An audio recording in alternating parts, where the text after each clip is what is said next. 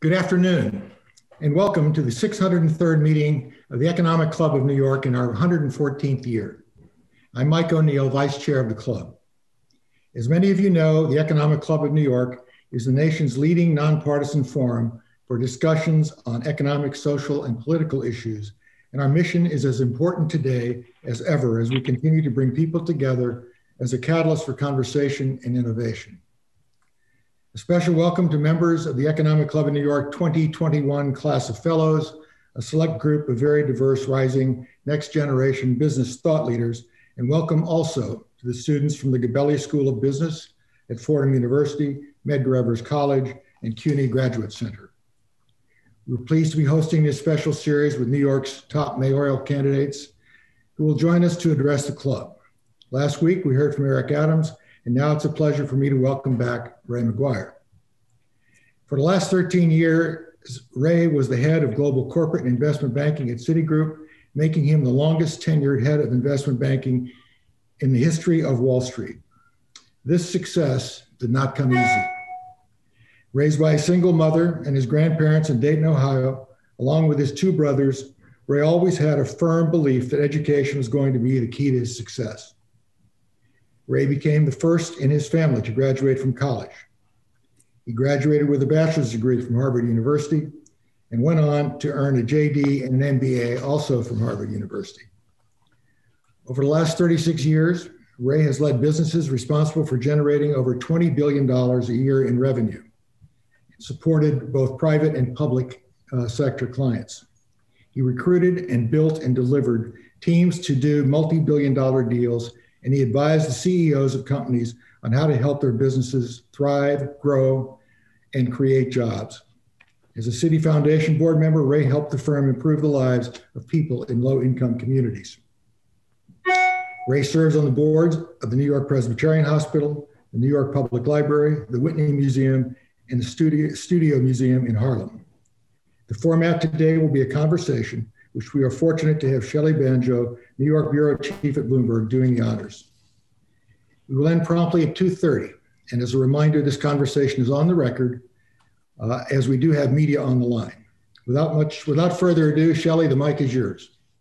Thank you so much. And thank you again, Ray, for joining us. It's so nice to see you again. We had a really interesting discussion with Eric last week, and I'm interested to hear your take also on an issue that's so important to the city, which is really the economy and the jobs. But before I get to that, I thought we could open a little bit.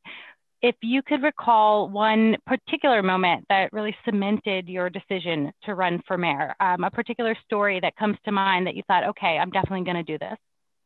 There were several, but first of all, thank the Economic Club for having me, and to the vice chairman for that generous and thoughtful introduction. I'm delighted to be here with you all. I want to be clear, you guys are the future to the city. You've been the future. You've been the foundation to the past, and you're going to be clearly the foundation to the future. New York City cannot recover without the Economic Club and its members. I want to be clear about that. With respect to that decision, it's been a long time coming. As I looked across the city that I love, that's given me everything, I thought if there's a moment in time, Ray, when given your lived experiences and given what you've been able to accomplish and experience in business and the judgment and experiences that you've developed over time and how you've been involved civically, where you can bring this city together with all the experiences that you had. Now is a time when the city is experiencing crises that we've never experienced and need solutions and a leader who can bring us out of it. So that's when my family and I decided that this is the time. So during the pandemic? Yeah, so it was probably at the beginning of the pandemic where we saw that unless you had the right leadership in this city, given what had happened historically for the past 7+ years, that this city's best days would be behind it unless we stepped up. So on that note, one thing we talk a lot about is kind of immediate action, that, it's not really the time to sit and plan, considering how much there is that needs to be done and all the work that needs to be done. In the first 100 days, what are your top, say, 2 to 3 priorities that you intend to accomplish? So let's identify what the problems are, and then I'll tell you what the solutions are. We have the challenges of COVID, the problems of COVID, the pandemic. We got the challenges result of which are the economy. where we have a stated unemployment rate of 13%. When you go to many of the boroughs, that's 20 to 25%. We've lost 600 plus thousand New Yorkers have lost their jobs, and our small businesses, which are the foundation to this community, one or more have been shut down. So we need to fix the economy. That's sort of the second issue outside of COVID. The third is safety. We can see the result of what's taking place in the pandemic, and many of the issues that we knew existed prior to the pandemic, but then have been exposed and exacerbated by the pandemic, have resulted in many New Yorkers, a large percentage of New Yorkers, not feeling safe on our streets. So we need to address that. I was today scheduled to go give an announcement of my arts plan at Times Square. Instead, I referenced the importance of arts, but I focus on safety and how we get the guns off the street and how we return that respect and accountability to the NYPD. The other is housing. We have to understand that the reason that the city is overwhelmed by homeless is because the housing situation is not one that accommodates the least of the. And then the other challenge that we have is education. Our children are not getting educated. It should not be the case that I can randomly take 10 Black and brown fourth grade girls and boys, and 2, maybe 3 can read. So what we have to address in the first 100 days is the COVID. We then need to make certain that the economy, that we have an economic comeback, which I do in my plan. We need to make certain that we make the city's streets safe. The city's got to be safe. We need to make certain that we deal with the housing situation, and we need to make certain that we transform the educational system. What can you do in 100 days? Because you can't fix all those things in 100 days, right? What's something very tangible, specific? Someone on this call watching can say, "Hey, Ray McGuire says by March 31st that this is going to be done, and I can count on that date." January, February, March 31, I will get the city back up and running 2 ways. I will make certain that the streets are safe, and I'll get the economy going, especially the small businesses, which represent 50% of New Yorkers, and not only the economic engine not only the engine to the economy, but they're also the foundation to many of our boroughs, just the lifeblood, the culture. And so what New Yorkers can expect from me is that the streets will be safe, that I will lead the greatest, most inclusive economic comeback that exists in this city, in the city's history, that I will focus on. That's going to be what can be immediate. I'm saying in addition to what we're going to do with COVID, we'll just continue, and depending upon where we are with COVID, whether or not we've reached herd immunity, what steps do we need to take to make certain that those New Yorkers who want to be vaccinated and should be vaccinated have access, immediate access and availability to the vaccine. And let's talk about jobs for a minute. You mentioned the high unemployment rate, which is actually double the overall nation, and it's coming back much slower here in New York than it is across the country. You have talked a lot about small businesses, talked a lot about bringing back those 600,000 jobs.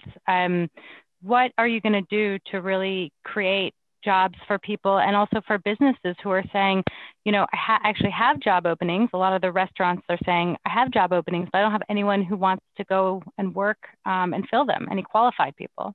So let me tell you what I intend to do. I have what I call the greatest, most inclusive economic comeback plan, which intends to kickstart the economy right away. It includes bringing back 50,000 small business jobs, 50,000. And how we're going to do that? We're going to subsidize half of the wages for 1 year, half of the wages for 1 year. We're going to help negotiate their retention of their New York City sales tax receipts. We're going to see if we can institute automatic renewal of licensing and permits, which means that the $100 million or so that they have to pay in that, we're going to reduce, if not completely eliminate that. For the restaurants, where they've incurred 45 fines from 7 different agencies, we need to make certain that we cut that bureaucracy. I'm going to institute what I'll call a red tape commission. And that red tape commission is going to be led by a deputy mayor for small businesses who's empowered to go across the agencies, focus on the small businesses. I'm going to have a comeback bank that focuses on the CDFIs, $50 million into the CDFIs to provide long-term low interest loans for those who can afford the low interest loans. Otherwise, we need new grants. And then we also need to make sure that we infuse them with equity capital. So I'm looking for public-private partnerships. In my first 100 days, I will call on, with a clarion horn, I will call on the existing business community to work with me, so that where we can create the public-private partnerships, we create those public-private partnerships. What about businesses that have already left? Are you going to try to bring them back? And how do you really convince these companies to come back? Well, the first thing, the companies need to have some confidence in the leadership. Business leaders, and I've been working with business leaders for 4 decades. What we know that the leadership will respond to, or that to which they will respond, is leadership in whom they can trust and in whom they can believe, who they recognize has the sole interest, whose sole focus is on what's in the best interest of New York City. Today, New York City is probably the largest advertising agent for Florida and for Texas and for, I'm going to stop that. Rather, I'm going to have NYC & Co. advertise on behalf of New York, and we'll invest dollars into making certain that happens. We'll also make certain that the quality of life, the covenant that we have between New York City's and the leadership of New York City's is a covenant of safety. We need to restore that, which gets to my first 100 days. I also understand that the leadership will know that I'm a realist who understands that we got to prevent high taxes from driving people away from the city and eroding the revenue we need to take care of those most in need, and an experienced leader who can bring accountability to a problem where too many others have just passed the buck. Status quo means we're going backwards. I'm not status quo. I'm an outsider. The taxes you can't really do much about, right? The state already passes making New York City the highest tax jurisdiction in the country, right? What could you really do around taxes? Well, we need to make sure that any of the narrative suggesting that we increase taxes, that we demonstrate a support for growth and for businesses, and recognize the impact of increasing taxes. The impact of increasing taxes is not pro-business. It is not pro-investment. What's going to occur is that those companies that have decided to leave, who would return under my leadership, and those individuals who are large taxpayers who have left or are contemplating leaving, who will come back or delay their departure under my leadership. We need to understand that the leader can use the currency to the extent that he or she has currency to keep businesses here and also make this a business-friendly place. I want New York City to be the place that welcomes businesses, that welcomes those entrepreneurs, that is the city of the future. Investing in technology, investing in biotechnology, taking care of and protecting the middle class, and making certain that those entrepreneurs who want to be based here get based here. I want to make sure that we are the technology epicenter for this country. And that is my overall vision. And given the experiences I've had, the lived experiences and the professional experiences, I have every confidence that we can pursue that vision. And I get the confidence that we can attract and retain the best talent that can help me execute and be held accountable for executing on that vision.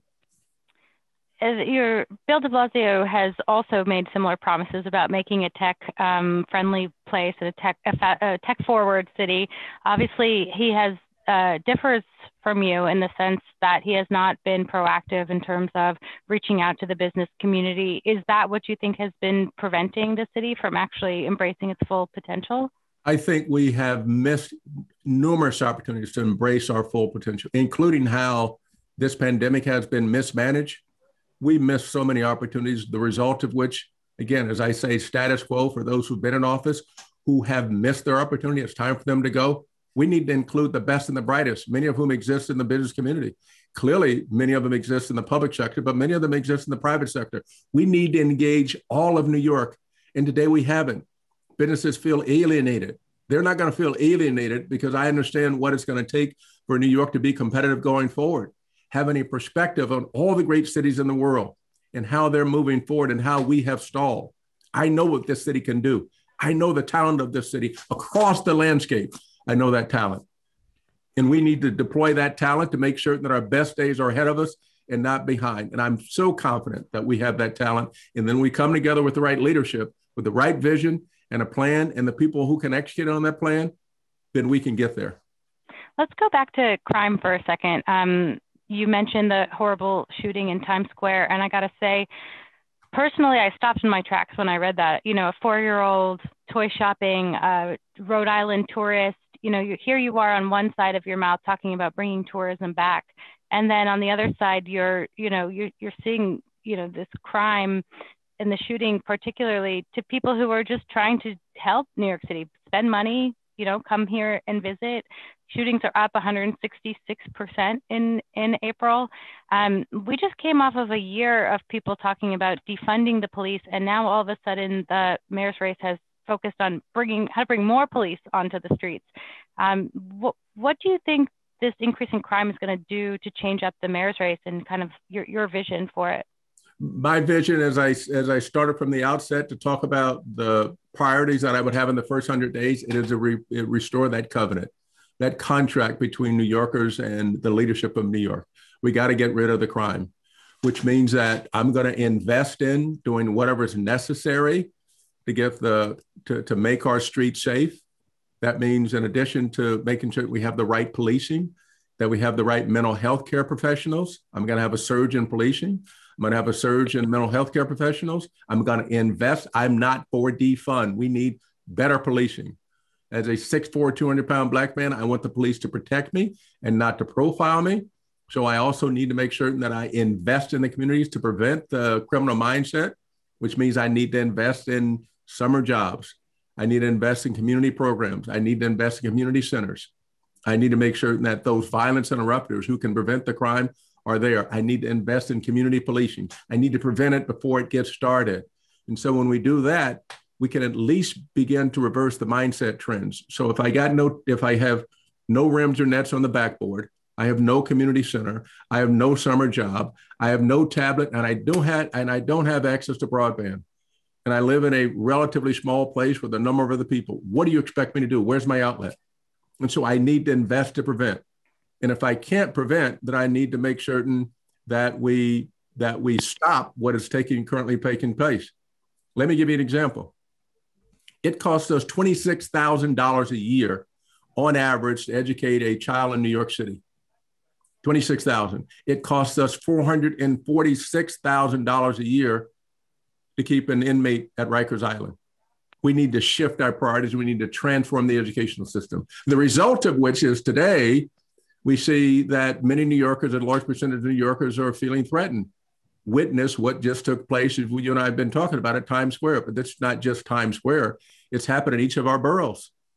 And we need to address it, and we need to address it immediately. So I will do whatever it takes to address this, to restore that confidence, and I will get the economy back going. 500,000 jobs, 50,000 which are focused on small businesses. Do you think that the shooting, we've seen this everywhere around the city, and it's not like it just happened. It's been going up all year. But do you think the shooting this weekend shifts priorities? Does it change things for the mayor's race? I think those of us who are focused on stopping crime will resonate more with the voters. I do not think that defund is going to resonate that much at all, notwithstanding some of the views about the implications of that. My view here is very clear. I need better policing. I'm going to surge in policing. I'm going to surge in getting the guns off the street, which means I'm going to go attack the I-95 iron pipeline from where the guns originate to how they get into the 10 precincts, where we're seeing most of the gun violence taking place. We need to intercede now, immediately, which is what I would do. So yes, it may change the narrative, but we still have to address the economy. You got to do both. You got to take care of COVID, all three. Got to take care of COVID. Got to make sure that the streets are safe. And even when that happens, you got to have an economy. I got no job. I got no dignity. I got no job. I got no city. I got no economy. I got no city. So we have to invest in that. Streets, safe, economy. We are about to get a lot of money from the federal government. There have been suggestions that, you should hold on to some of it, not spend it all at once. De Blasio's current budget right now increases all sorts of programs that didn't exist before, using this short-term funding for long-term programs. What do you think is the most effective way the city can use these federal stimulus funds to revive the economy and increase jobs? So let me be clear. Mayor de Blasio's $98.6 billion budget proposal is a capstone to 8 years of fiscal mismanagement. If it's passed, the budget is going to represent an expansion of about 30% since de Blasio's first budget, which was $75 billion. It'll be 10 to 15% over last year's budget of $88.2 billion. He's also decided to spend most of it and to use that one-time assistance to pay for new headcount and expanded programs with no plan for long-term funding, which means that we're going to have a $15 billion spike in federal aid, which we're never going to get again. And if he misspends this, the city's going to be carrying deficits for fiscal years 23 to 25 of just under $4 billion. The deficit is going to increase to $5 billion if you eliminate the $1 billion in labor savings the mayor claims to be negotiated with the municipal unions. That's already been removed from the fiscal year 21-22 headcount. And he's going to add headcount of 5,500 workers. Let me put this as plainly as I can. This is going to take us back to the budgeting that almost bankrupted the city in the 1970s. And when you elect a mayor or you elect career politicians without successful leadership and management experience who are not competent, they waste what they have and kick the can down the road and jeopardize their future. But that ain't going to happen on my watch. So I will have the hiring freeze that is initiated at the beginning, which constrained or stopped government. We need to keep the hiring freeze in place. Instead of hiring, we should be reducing headcount through attrition. So my PEG plan, I'm going to relaunch the program to eliminate the gap by mandating across the board cuts of up to 5%, which is going to yield $3 billion or more when fully passed, and would close the out-year budget gaps. I'm the only candidate with the leadership and management experience to make these tough decisions in the budget. I'm the only candidate who has been held accountable to meet a budget of this magnitude. And remember, that accountability was in the depth of the financial crisis when we had to do more with less, and sometimes we had to do everything with nothing. I had to do that. I would not have survived and helping the firm survive if we hadn't been able to undertake those kind of stringent management and leadership and be held accountable. We can do this, but the direction this is going now, not going in, it will not end well for the next mayor. It's a delicate balance, right? I mean, cutting attrition, freezing, plus at the same time, you're trying to revive an economy and the jobs and use that stimulus funds to put stuff to work. So how do you kind of balance those two objectives? Listen, it's $15 billion. It ain't coming again. That's $15 billion. You can clearly balance all the objectives. My plan for the economic recovery, including investing in small businesses, had as its assumption $5.9 billion, 2.3, which would have been used under this administration. I would have been left with 3.6. This is $15 billion. That ain't coming again. So to misuse this is just gross inept mismanagement. So we can balance all of those important investments and not just make a $15 billion investment 1 year for longer term programs, which we simply won't be able to afford. That's irresponsible management. You need somebody who's actually managed a budget larger than $10 million or $100 million. This city this is a 90 some odd billion dollar budget. This is not where we should put somebody in charge who's never managed a budget like that. This is their first job. We're going through a crisis, 20 some odd % unemployment in many of our boroughs. Unless we have somebody who understands how to manage a budget and who can call on all resources and who can attract and retain the best talent to help guide us through this. People are losing their jobs. People are out of work. People are homeless. Food lines are picked up. Just look at the condition of this city. Crime, as you've said, gun shootings are up 166%. This is not a time for somebody who's been in a career role. Look at what that's gotten us so far. What's that gotten us? How's that working out for us? But how do you put where do you put the stimulus funds to work in a way that they're going to stimulate the economy, but not leave us hamstrung for future budgets? You create jobs. In my plan, the greatest, most inclusive comeback, it is 500,000 jobs based on go big is infrastructure. It is the 100-year flood that comes every 5 years, fixing that. It is building deeply affordable housing across the spectrum. It is building the broadband about which we've spoken about, which 1.5 million New Yorkers are currently without. It is invested in the sewage mains and the fractured bridges. That's going big. Going small, I've talked about with small businesses. We need to make certain, and I will create a deputy mayor for small businesses, focus on small businesses. This got to be the best place to start and run a business in New York City. And it's going forward. Focusing on investing in technology, focusing on those MWBEs that were excluded and have been excluded for quite some time. We spent $22.5 billion in 2020, and 82% of MWBEs got zero. 1.9 billion went to MWBEs, less than 5%. That needs to be transformed so this can be an inclusive comeback. So we need to invest in the economy, which is how I'm going to invest. And we need to invest in the neighborhoods, in education, summer jobs. That's a good segue. I wanted to make sure that I ask you about inequality. During the pandemic, the city, really went backwards in terms of economic inequality by race, gender, income levels. I know you know this story better than anyone. You often talk about your fitting in the streets, in the suites tagline. And I want to ask you, we have Andrew Yang over here talking about universal income, different candidates having their own, ways to address this. What's your best solution to bridge this divide and make the city work for everyone? Well, I think we've already admitted that universal basic income, which is basically $5 a day, doesn't work. First of all, nobody's funded it. Second of all, you can't distribute it. Third of all, $5 a day is more offensive than it is anything else. This has got to be universal basic opportunity, which is ultimately what this is about. And so how do we go about doing this? You need to make certain that in the underserved communities that we got opportunities to live and work and thrive. It's evident in my plan to invest in the children, in my education plan.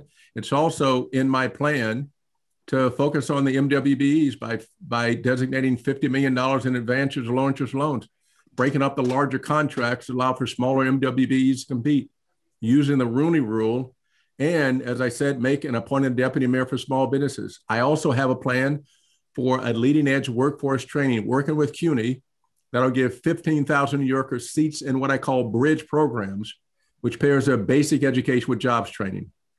It's also really important that we have affordable quality childcare. And I'm going to commit operating funds to capacity building for existing programs and new ones where the childcare deserts exist. And I'm going to create a roadmap. My plan, my housing plan goes from homelessness to home ownership. I want to make certain that we protect the existing middle-class homeowners, which really are the source for much of what takes place in the city. We need to protect that. And we also need to make certain that we provide the necessary support for home ownership. We got to get people home ownership. So that will help close the racial wealth gap through initiatives like expanding the Home First program, which gives you down payment assistance, and piloting to help to buy equity loan program. So the plan that I have where I'm going to spend that $15 billion, and we know how to do it, is to make sure that people's lives are uplifted. Universal basic opportunity. That's what this is ultimately about. If we don't have that, then the dream for which we all came to New York City, we came for this dream. It's the biggest stage we got. We came to compete and to thrive. We need to support those people and give our community the opportunity to have the opportunity, like I did. I wouldn't be without education. I want to give all children in New York City, notwithstanding their zip code, which today is a determinant of their life. We got to give ourselves the opportunity for our children and for those who've been the least of the opportunity to contribute and participate. And before we go, I'm just kind of curious as to your outlook on one thing that I've been thinking about. When I started looking into this race or covering it more in earnest, it seemed to be more like everyone was trying to out-progress everyone else. How could you be even more progressive than de Blasio, who, ran his whole campaign over that? Seems like we've taken a complete opposite direction on that. And I'm wondering if you think that's a response to increased crime or a response to de Blasio, or the city is moving in that different direction where they just want someone to clean up the mess. What do you think is behind that? I can't tell you that. I can tell you I've been progressive all my life. I come to New York City, I got three things. I got a great education, I got a lot of debt, and I got no money. 6'4", 200-pound black man in an industry where there are one or two people who look like me. Progressive is how do you go and compete, conscious and unconscious bias to get to the top. Clearly support along the way for those people who recognize talent and gave me the opportunity to go perform. We need the same thing. If progressive is that, progressive for who? I have been and will always be a progressive. Had to be, had no choice. Even before they branded me that. Now you got another group out there calling themselves progressive. I can't quite understand what that's about. But call me progressive, whatever it is, that's called opportunity. I want to progress so that people get opportunity. And so I extend the ladder the way that those who are ahead of me extended the ladder to me.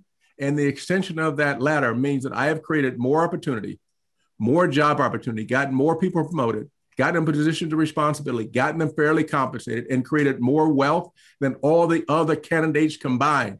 Now, that's what I call progressive in that language. In the language of the neighborhood, I got receipts. Thank you so much, Ray. I want to turn it over to Michael now. Many thanks, Ray and Shelly, for sharing your thoughts and insights with us today.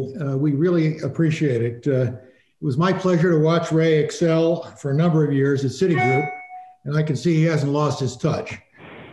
So Ray, we wish you the best of luck as you continue through this race. I'm pleased to report that we have many great speakers lined up, and as always, we encourage you to invite guests to our events. Our website calendar is where you can find our most updated lineup, and we'll let you know right away once the other candidate dates are confirmed. Thank you for joining us today.